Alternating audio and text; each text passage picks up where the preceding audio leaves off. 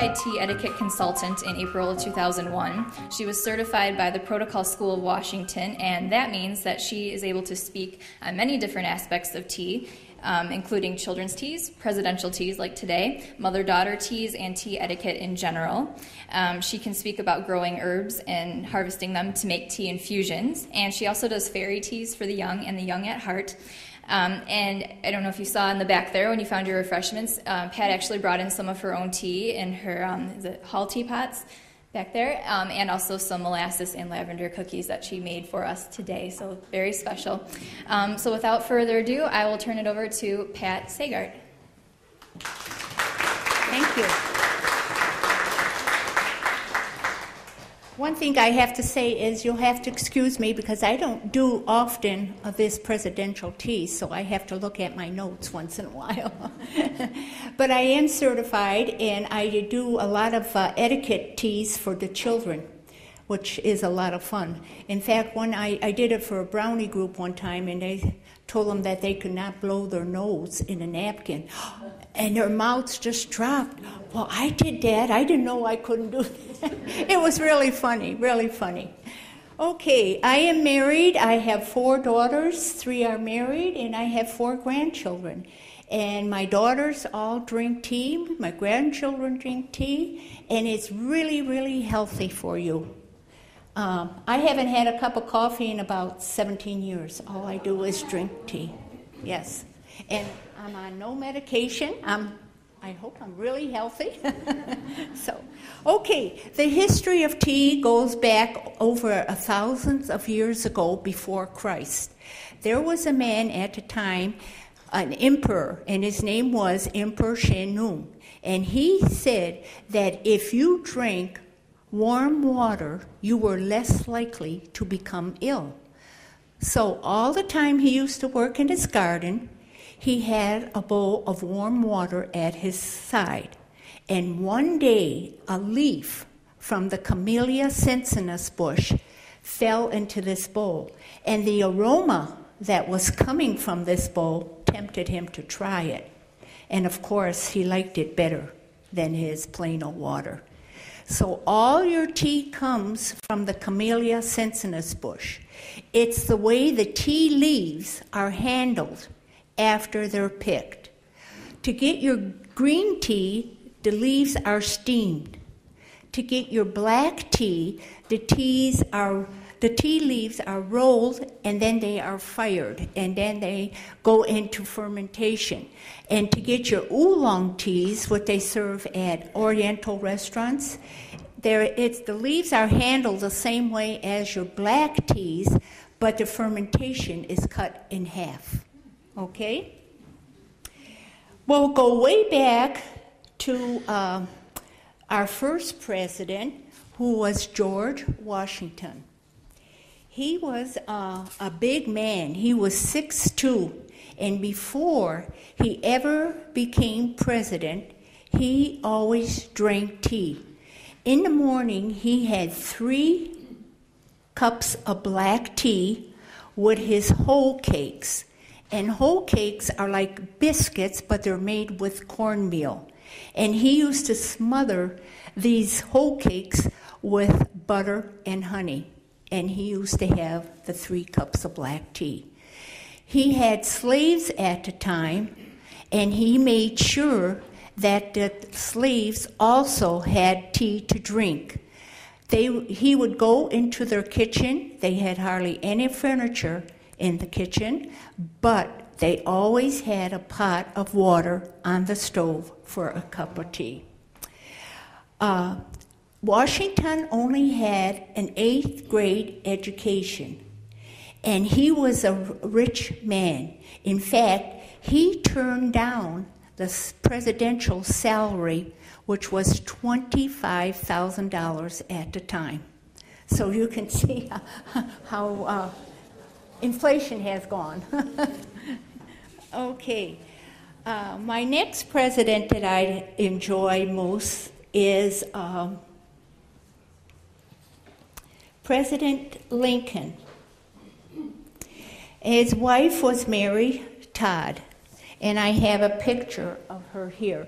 Afterwards, if you like, you could come over and look at all my stuff that I have collected through the years. Lincoln was born in a log cabin, and he was loved to read. He never belonged to a church, but he always read the Bible. Okay? Lincoln was a tea drinker also way before he became president. So it seems like they all loved their tea. And when Mary Todd got into the White House, she ordered a gourmet dishes that had a full tea set. And the dishes and the cups had an eagle on it that was like flying through the sky with the sun bursting out on the eagle. They still have those cups and the dishes at the White House. Okay?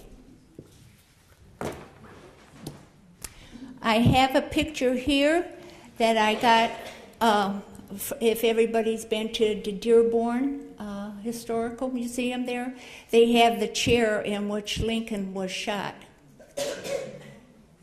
Okay. Then we will go to another president, which I always enjoyed, was President Roosevelt. His wife was Edith. He was born in New York City, and he was born from a rich family. He loved to add to his black tea a lemon and mint leaves and just a pinch of sugar. Mrs. Roosevelt frequently entertained at the White House with tea, and she would get letters from women asking to be invited to these teas. And later on, they would announce it in the newspaper about how the tea went and everything, and people would just buy the newspaper just to catch up on all the gossip that was going on. Okay? Then we have our President Garfield, who was the last president to be born in 1831 in a log cabin. She took up her duties as a first lady and included a lot of teas at the White House. Her daughters also loved to have teas. Okay, one day she decided that she wanted to embroidery a tea cozy in her spare time, and this is a picture of the cozy, and it's got elaborate lot of work. That was in 1881. Okay. Then we have, let me see here. We have President Eisenhower, and Mamie was the wife. She was entertained a lot for teas. In fact, when she would have a tea at the White House, she made sure the guests would receive a tour of the White House. And in 1960, she gave her last tea at the White House to her sister's daughter. It was a debutante party, and there were 500 guests invited, and they had tea in the green room. Okay? Then we have our President John F. Kennedy, and his wife was Jacqueline. And long before he became president, his mother was sipping tea with Sir Thomas Lipton. And one of the tea party was one of John F. Kennedy's favorite and most effective campaign device. The Kennedy children had an English nanny, and they always had tea in the garden. And this is Caroline and John Kennedy having tea. So you can see how affected the tea with the presidents. Then we have the Johnson family. Lady Bird was the wife of Johnson Lyndon, and she always had a cup of tea at hand. Her daughters shared her fondness for the tea also. In 1967, the Johnson invited the former presidents and their wives to the White House to have a cup of tea and discuss how their life was at the White House. And they really had it was said they had a good time. Okay. And President Nixon, his wife was Patricia. There were numerous references in the files of the Nixon administration that they had tea parties. And whenever she had a tea party, Mr. Nixon requested that all the names be recorded in a book who attended these tea parties.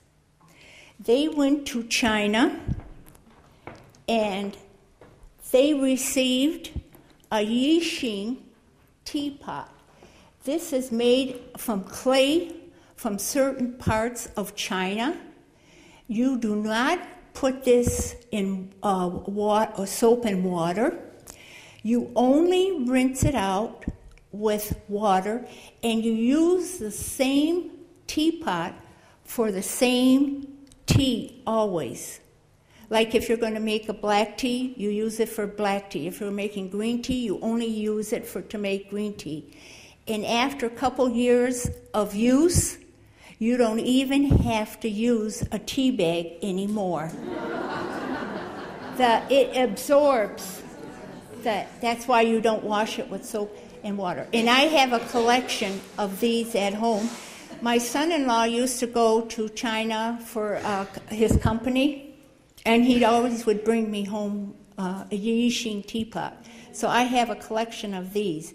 But when they went to China, the Nixons, they bought a whole set of this Yixing with the cups and saucers for their daughter when she got married. Okay.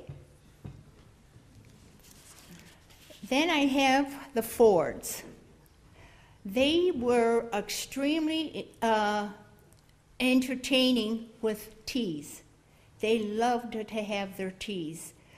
The Fords received several silver tea sets from the diplomats that were coming to visit them. And whenever diplomats came from other countries to visit them, what they give that president was a tea set. So they had quite a collection of it. And the Fords received a tea set from Romania, Egypt, and Indonesia. And Mr. Ford used to always kind of make his own breakfast. And what he had with his breakfast was a cup of black tea, a muffin, and a half a grapefruit. That was his breakfast. Then there were the Carters. Jimmy Carter graduated from the U.S. Naval Academy. He served in the Navy, and when his father died, he came home to take over the business. President Carter, they entertained a lot with the tea.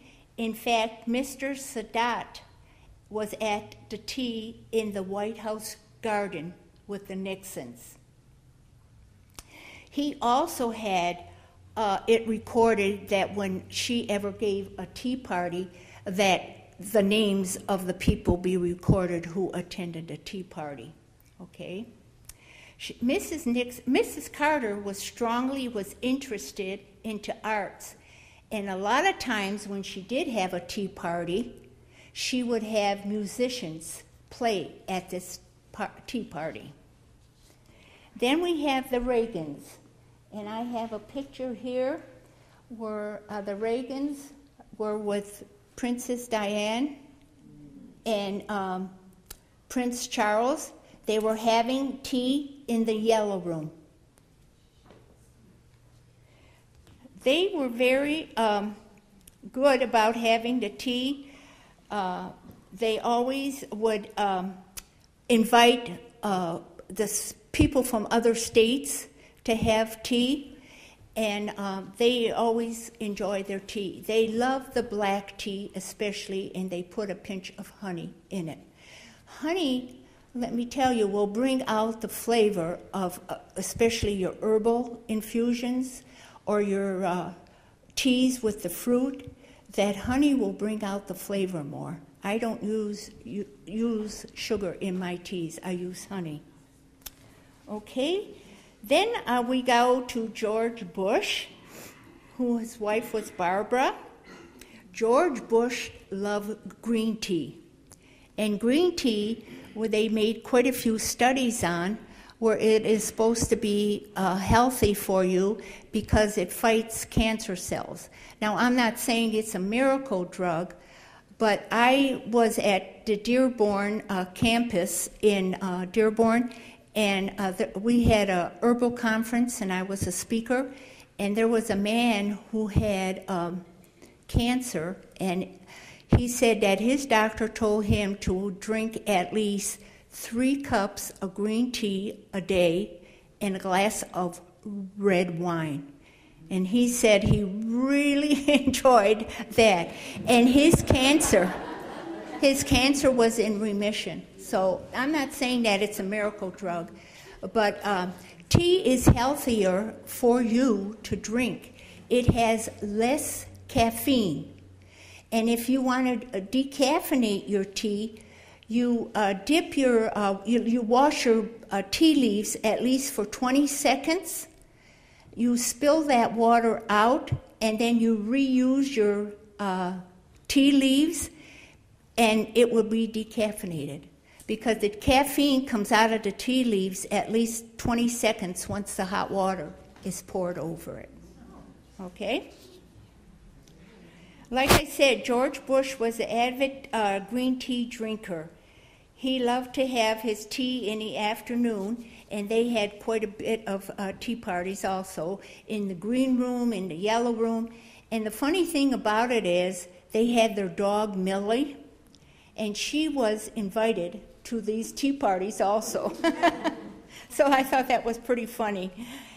Princess Margaret was at the White House having tea with the Nixons.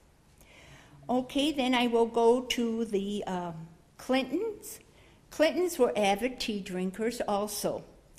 They had tea with Prime Minister Blair, and they had given him one of these special mugs with the eagle on it, and he said that he would treasure that mug for always.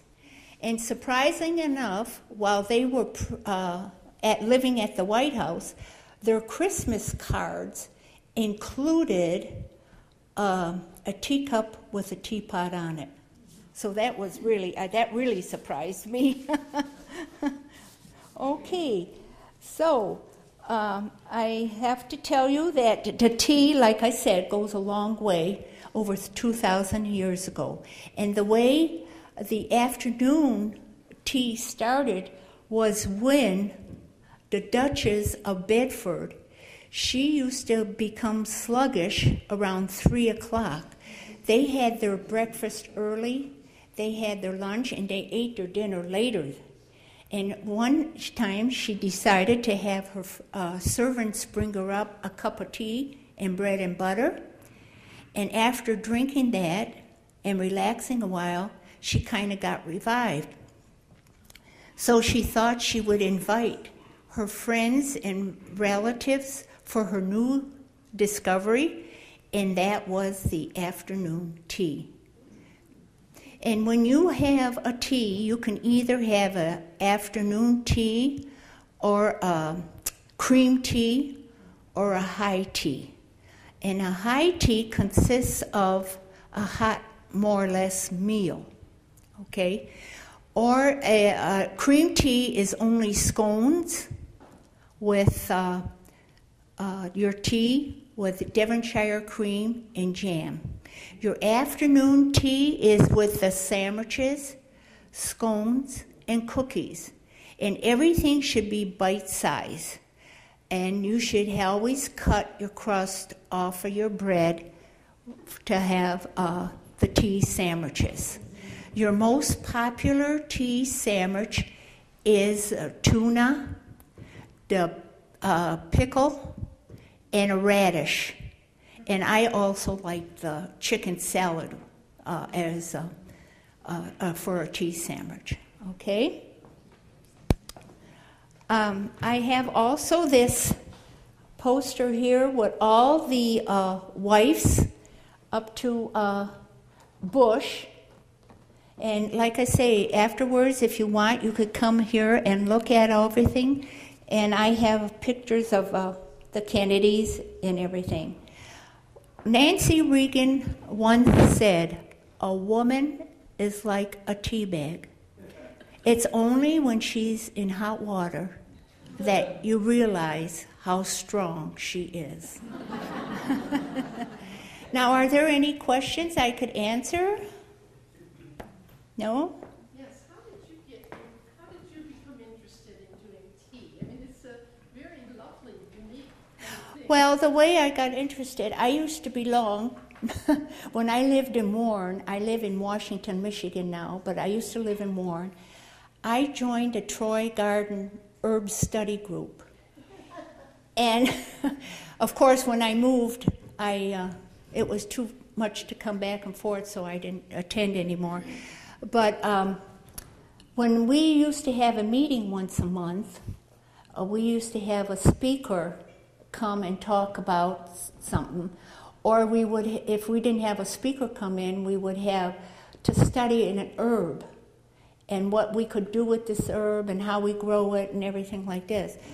So one day I thought, boy, they're making vinegar from herbs, they're making butter, they're making, different things.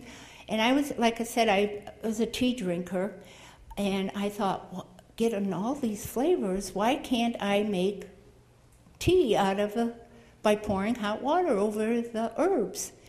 And it's better to use the dried herbs instead of the fresh, because the fresh you have to use more, or if you use the dry, you can use less.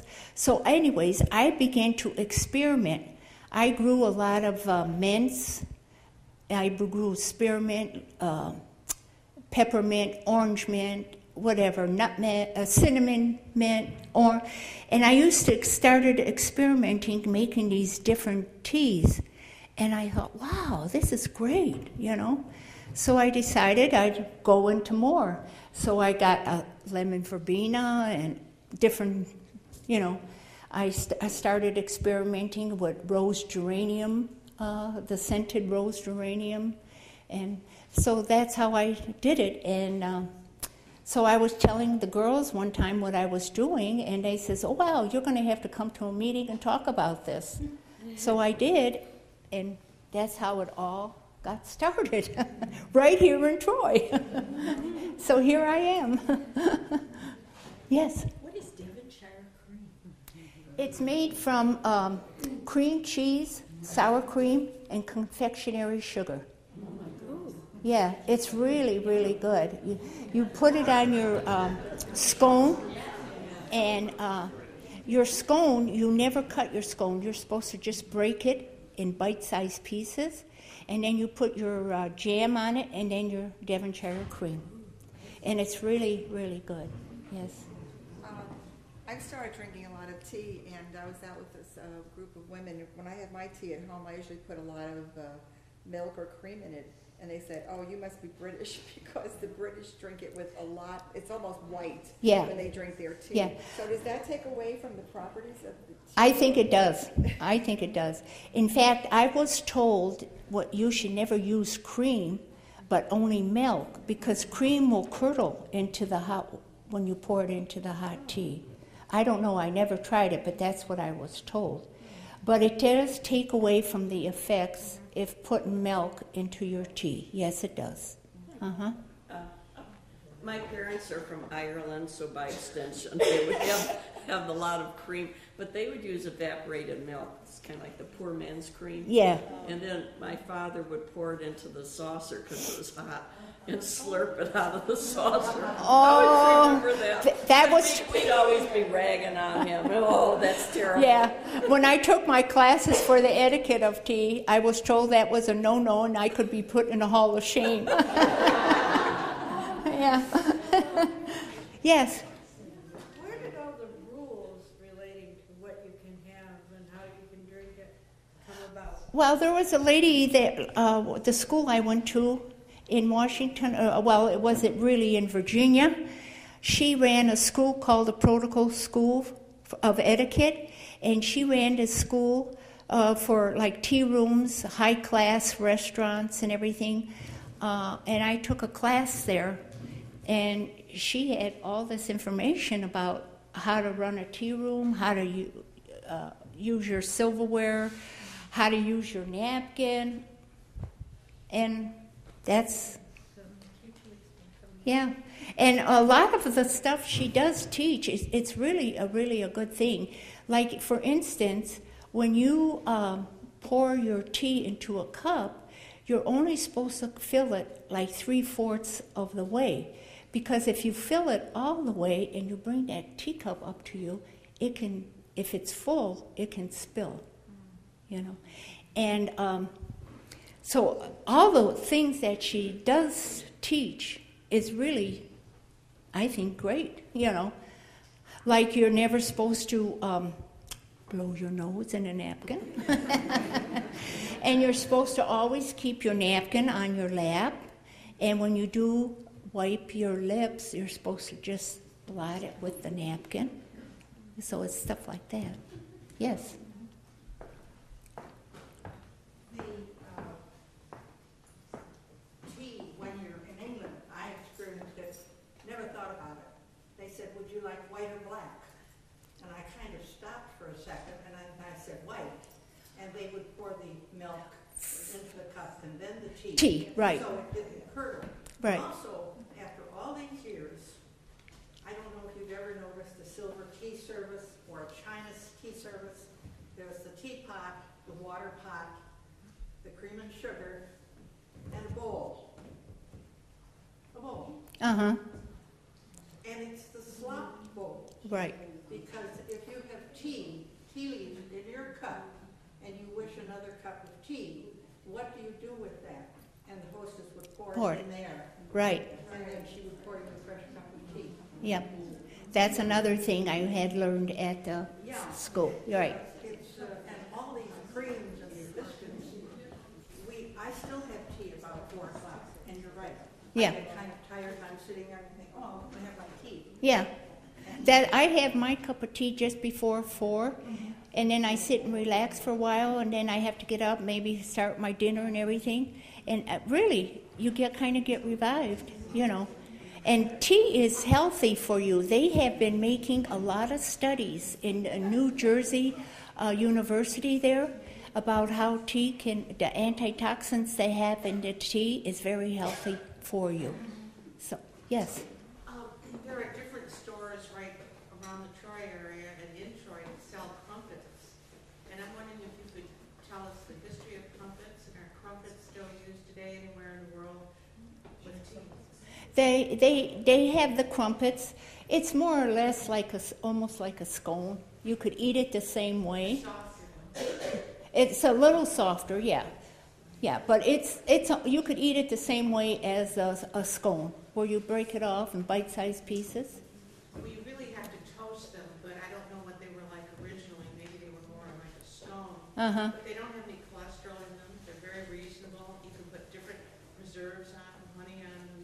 You can do so many things. I'm starting to see them more and more, and I've been eating them for years. They're very, very good.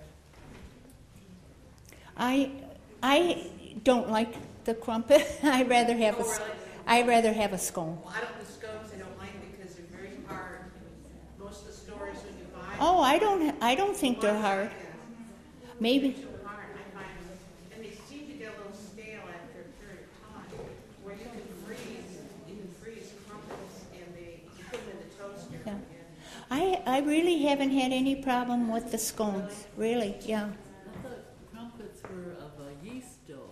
Uh-huh. Is that not true?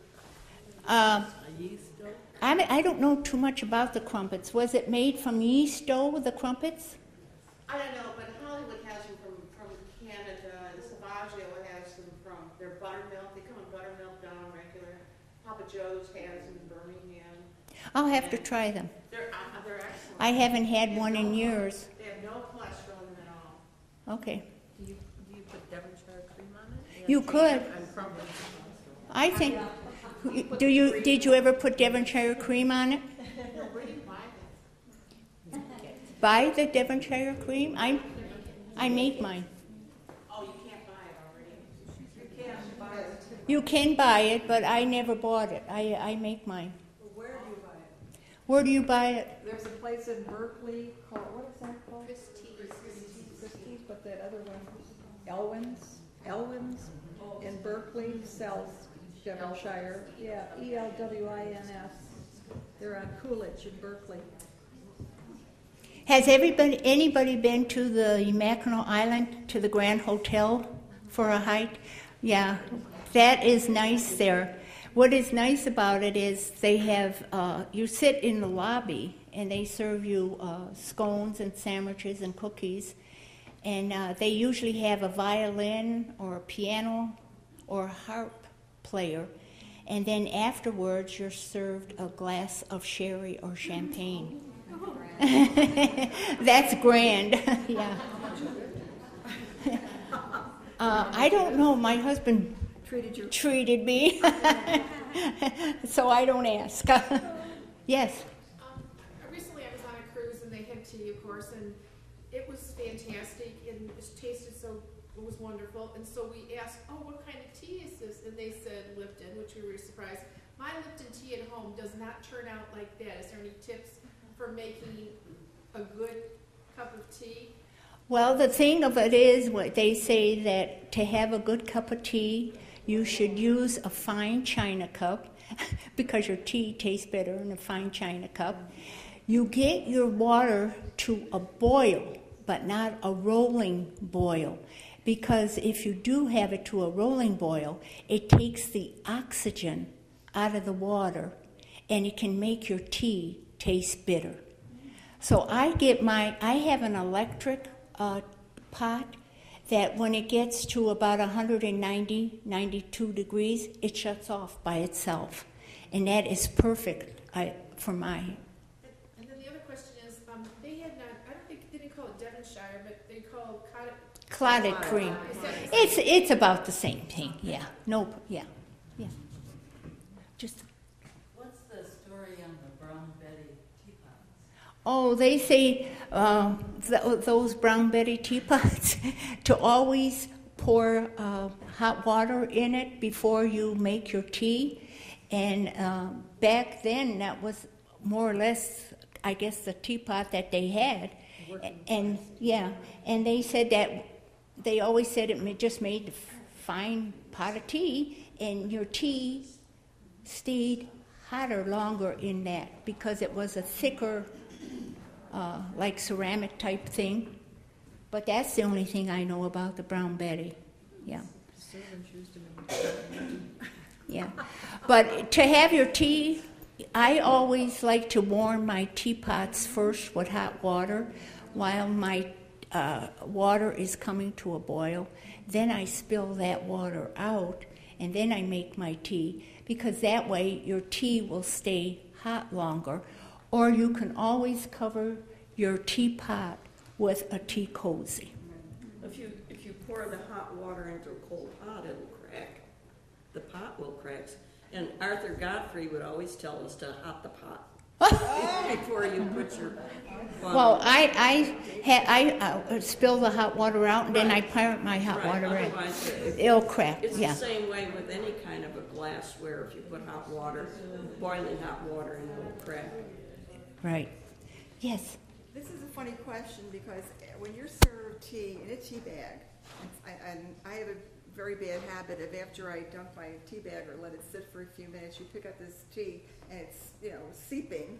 So I have a tendency to put on my teaspoon and just wrap this up. I know, it's very gauche, I know, it's the worst thing, but you're holding this dripping tea bag, you think, well, I guess I put it on my saucer. So you put it on the saucer and then it drips on the tablecloth. Okay. And so now I make sure I have these little things that you put next to your cup so you can take it out and put it. And I said, I know it's the worst thing you could possibly do, but if you don't have that, What you you, sort of stuck yeah. with this dripping If you bag. are, it's not a bad thing to use a tea bag, but what you should do if you are having people over, you should have an extra plate to put the tea bag on, or you should have one of these little tea, what they call tea tidies, by each plate setting for them to put the tea bag on. You pick up this tea tidy to your cup and then you put the tea bag on it. You're never supposed to put your tea bag on the saucer because, like she says, when you pick up your tea cup, it's going to have that drippings, and then the teacup will be dripping. What I like to do is I like to use paper doilies on my saucer with the teacup. The reason for that is because your teaspoon, I use those little demi spoons for my fine china cups, and when you are setting the table, your teaspoon should go in back of the cup. It should never touch the table. So when I use my teaspoon to stir my tea back and forth, I put my teaspoon in the back of my cup again, and it catches just a little bit of the drippings from that teaspoon. That's why I like to use the paper doilies on the saucer. Okay. Do you ever use tea blooms? Tea what? Tea blooms? Not really. No. Okay. No, I don't. The only thing is they have this white tea, which is very expensive, and to me it has no flavor. And why it is so expensive is because it's picked in the springtime of the year, and they pick the buds of the flower. And that's why it's so expensive, because they can only pick it like in the springtime. Yeah. I remember when you bought that chrysanthemum bulb and you put the Yeah. hot water in and just Yeah, the chrysanthemum. When I had a demonstration, she was at one of my teas before, and I had this chrysanthemum flower, and they make tea from that. And once you pour that hot water over that, it's really pretty. I bring that when I do a lot of the children's teas because they are in like awe that blossomed like that the hot water went over it. Goldfish tea in Royal Oak has the tea blooms in a variety of different things. Right. They're lovely. Yeah. Yes. What is your recipe for the Devonshire cream? It is, I don't have the amounts, but I use confectionery sugar, sour cream, and sometimes whipped cream or cream cheese. But I don't have the amounts. Cream cheese, sour cream, whipped cream, and confectionery sugar. So equal amounts, maybe? Equal amounts? I really don't remember the yeah. Has anybody ever made a clotted cream or Devonshire cream? Oh, you should try it. It's really good. You can get the recipe online. Okay, yeah. She said you could get it online. Yeah, yeah. Any more? Yes. Number one, you should be careful when you said President Roosevelt. We had two, remember, Teddy and FDR. So but when you gave his wife's name, I knew it was Teddy Roosevelt Teddy. you were talking about. Yeah. So you should be careful on that. The other thing is Thank you. from the what I've understood, a lady from Scotland that I know, even though the Scots and the English don't like each other, she still drank tea. She said that you should never use hot water from your, run hot water and use that to put in your. Right. You should always use cold water you start and then start it, and never, like you say, boil it. Just watch. She said that there's just tiny little bubbles. She said, because just like you said, it takes the oxygen out. And she said, and then it doesn't taste right. The other thing is, she said, in England, she said, like over here, you have whole milk, 2%, 1%. They use the whole milk, so that's going to taste different when you put the whole milk in. And if and I have done it myself in tea. Just I like to drink it black myself. I do. But I just taste it, you know. But if you put whole milk in, it's going to taste different than if you put 1% or 2%. It makes, because there's less butterfat in the milk. Right. So you do get a different taste in your tea. Yes. In fact, if I have water sitting in my tea kettle, I will pour that water out, and you always use fresh drawn cold water. And you talk about Teddy Roosevelt. I have a little story about him. When he was going hunting with some friends one time, he saw a little cub bear, and they told him, shoot him, and he wouldn't shoot him. And somebody got a hold of this story that Teddy wouldn't shoot a cub. So this man started making teddy bears, and that's how, that's what I was told how the name came about, teddy bears. Yes? I just wanted to mention this in case anybody missed it, but C-SPAN is having a program where each week they do an hour and a half program on the First Ladies. And so Monday night was Martha Washington, and then every Monday they will do the next First Lady until they get all the way up to today's date. And usually, I'm assuming the woman they had an author who had written a book on Martha Washington, and then they had a historian. So I'm sure that's the format. Yeah, that sounds interesting. Yeah. In fact, my daughter, when she was in high school, she had to write a thing about the presidents, and we bought her this book, and Lord and behold, I kept it all these years, and it's a very, very interesting book. It tells quite a bit of stories about the presidents. So, yeah. Are there any? Oh, yes. Just going back to the comment over here, I was in England, I was there with a Christian mission group, but the people were very, very British, and I had to go through this lesson of how to fix their tea. And of course, what she was saying about you put the cream in first, and then you add the tea. But one of the other things that was just so important to them is that you do not take the kettle of hot water to the teapot.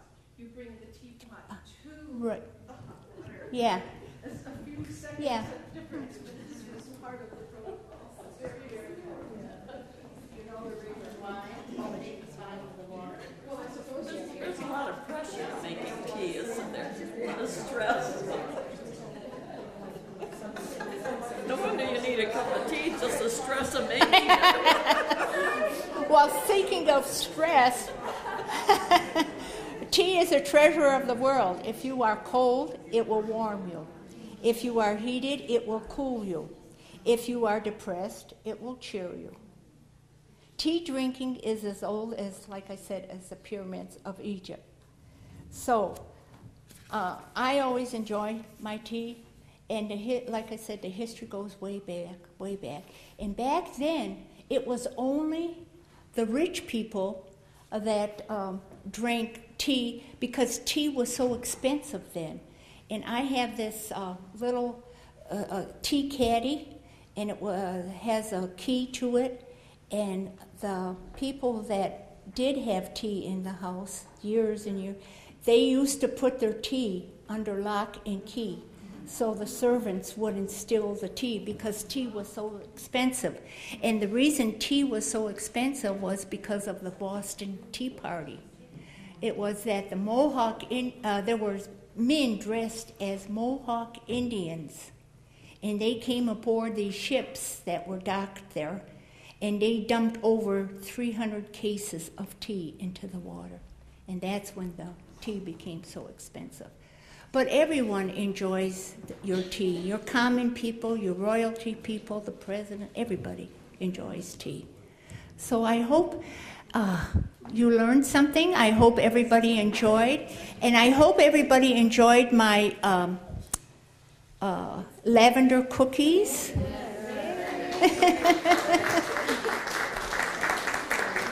And my tea, I brought 3 different types of tea. I brought a peach tea, my holiday tea. I used to always make that holiday tea at the holiday, but everybody seems to like it. They always say, make it, make it. So I also brought raspberry green tea, and I used Dragonwell green tea, which is supposed to be the finest green tea, and I dehydrate raspberries to put in there. So, Your molasses cookies. oh, my molasses cookies too I made with the sugar that's on top. So I hope you enjoy the tea and the cookies. Thank you. Thank you for having me.